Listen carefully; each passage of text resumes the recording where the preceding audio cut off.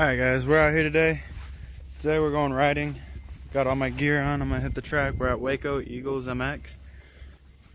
I brought the thing for my helmet mount, but I don't know if I'm gonna wear it my first couple of laps. I'm just gonna go out and roll everything real quick.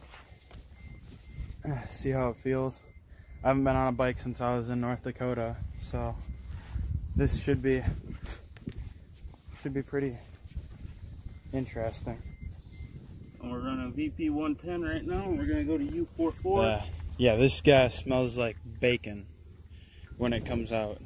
We'll be going to U44 once we burn this tank. Yep.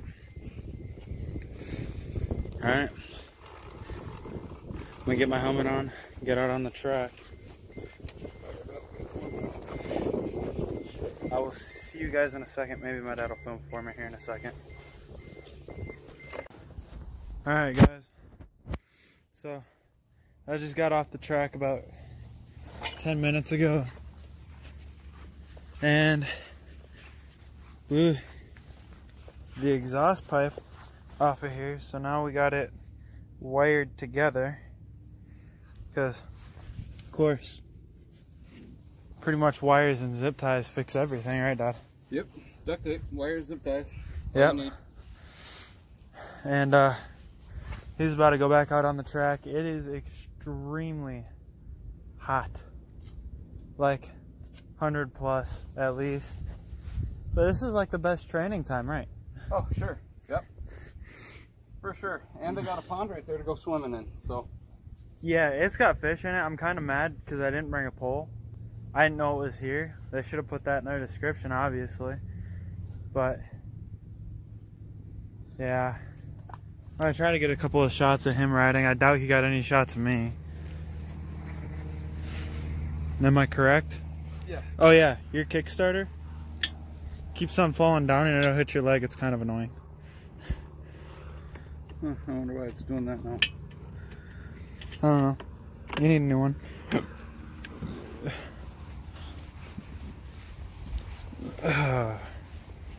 The track's really sandy and dry, so it makes it really slick, kind of like riding on ice.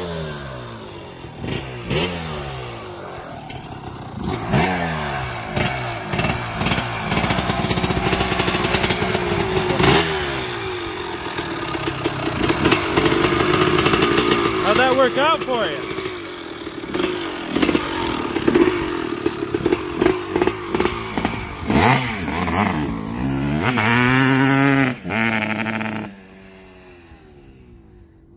He didn't let it warm up at all, and it's not jetted to be down here. He needs to slow down.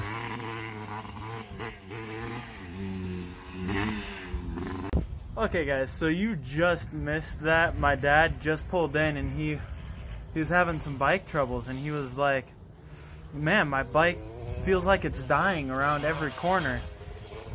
So we're sitting there looking at the bike, and I was like, well, it looks like it's running really rich. And then he goes to start it again, and I look at it, and I'm like, you got your choke on. So for those of you guys that don't know, when you ride a dirt bike, turn your choke off when you start riding, because your bike won't ride right. Now it's running okay. He's about to hit that section. They're just little small tables, but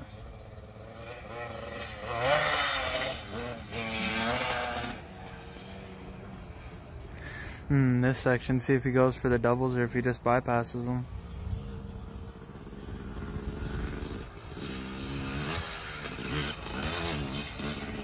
I'm gonna need a little bit more speed than that to double it.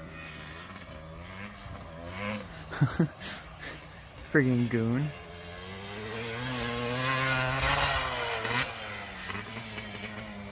He needs to tap third. But I'll check back in with you guys when I'm riding. I just thought that was kind of funny.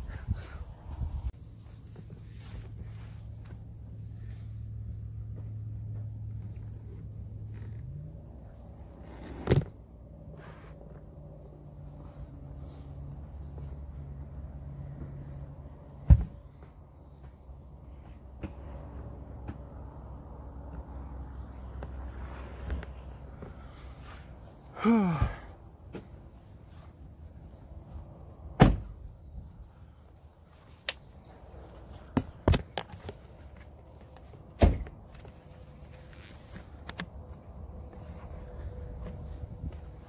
this is why getting here at 7 o'clock in the morning, getting here by 6:30, getting dressed and ready to ride by 7 is oh so important.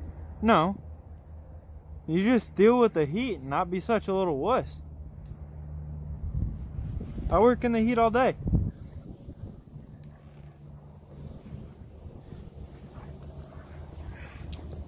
I work at night. Yeah, I work during the day.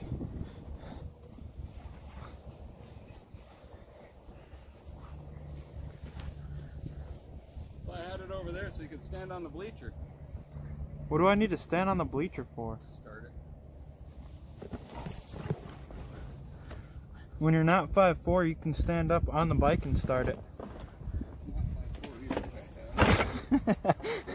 Mom's gonna watch this video.